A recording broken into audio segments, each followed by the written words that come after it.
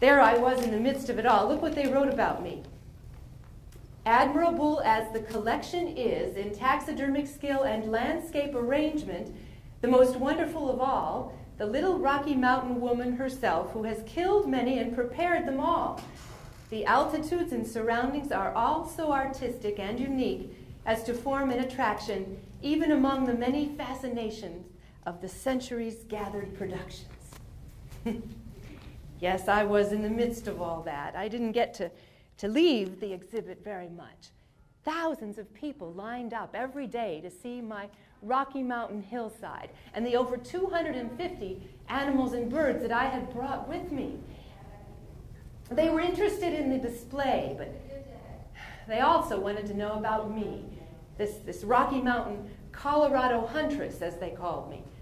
Was she an Indian? Was she a half-breed? An Amazon?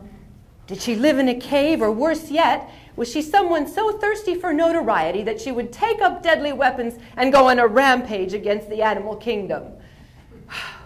No. Hunting is what I do in order to do my work. I am a naturalist.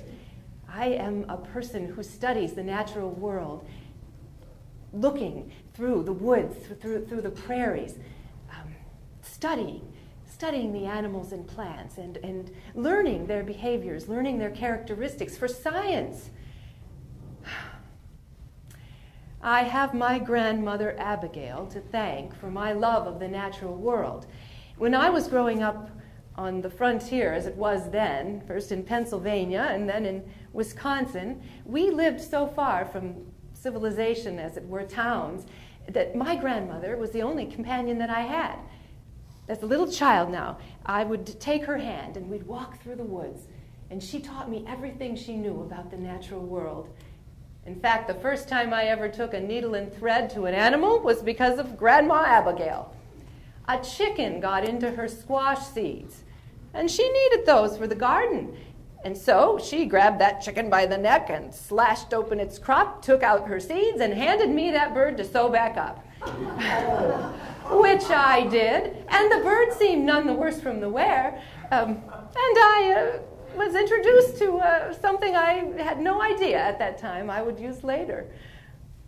And my stepfather, Josiah Dartt, he believed in education for women at a time when most thought it was foolish.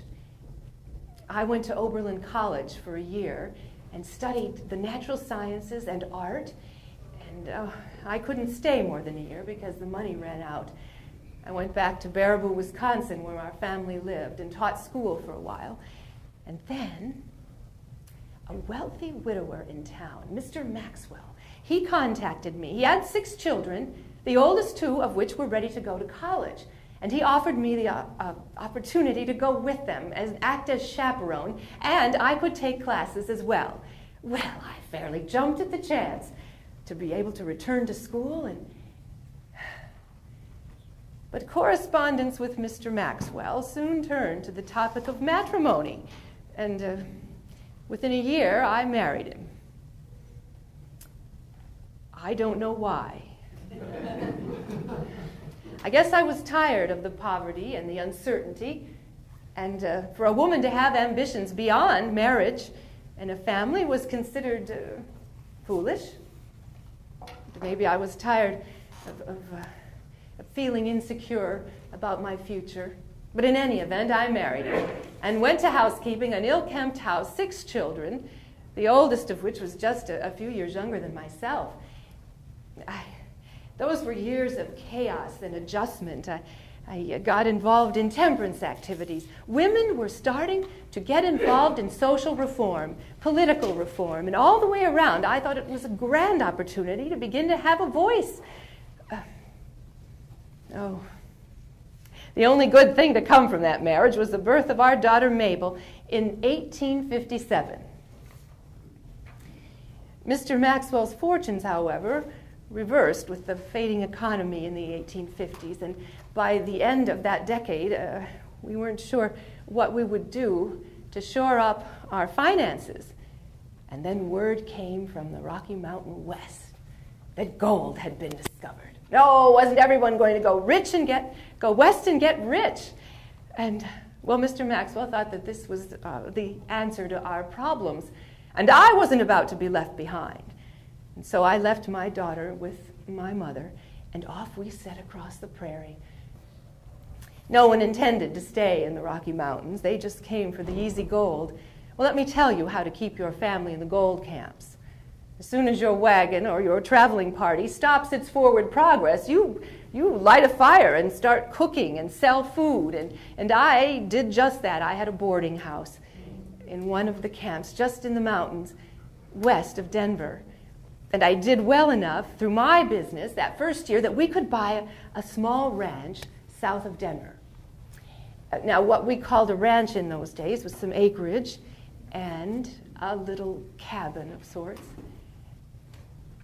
People often didn't stay right in their cabins all the time. Why, a trip to town could take 2 days more. And if someone came along and saw that a place was unoccupied, they might think it abandoned and take up residence. We called those people squatters in those days. And sure enough, one time I came back to the cabin and someone had moved in. It was well, I couldn't exactly tell. I did look in the window, though, and what am I doing? What are you doing in my cabin, and what are you doing in there? Stuffing birds? Could you teach me how to do that? Why, I shall be here first thing in the morning. Oh, I was so excited. I had never seen this taxidermy, and this was going to be my introduction to it as well as an opportunity to learn something about it. But when I arrived the next morning, he had changed his mind. He said my hands were smaller. I might be better at this type of work, and he wasn't about to lose his business to me. I wasn't interested in taking his business. I wanted to learn this art. Well, he would not change his mind. And possession is 10/10 of the law in the West. So I waited until he left that cabin, as I knew he eventually would have to. And when he did, I went in and took all his belongings and carted them out on the prairie for him to go find. But not before I studied those birds.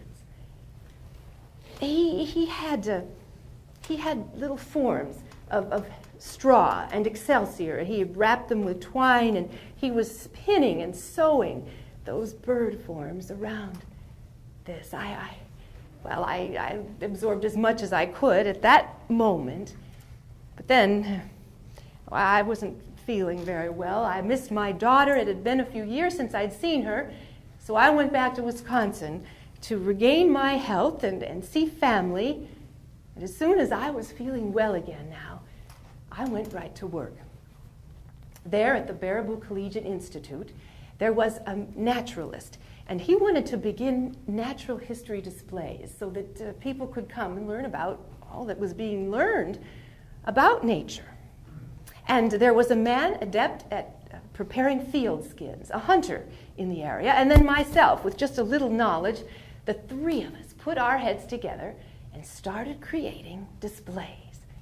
And oh, wasn't the first project we did tailor-made for the work that I would eventually become known for? Someone gave us a bird pelt, and the feathers were all ruffled up, and nothing I could do could make those feathers lay smooth. So I had the idea to put the bird up fighting in its nest. And well, we did just that. Now we got a nest, put the bird in all worried and fraught, and off we got another interloper bird. And wasn't that grouping pronounced a success by us all? And that was the beginning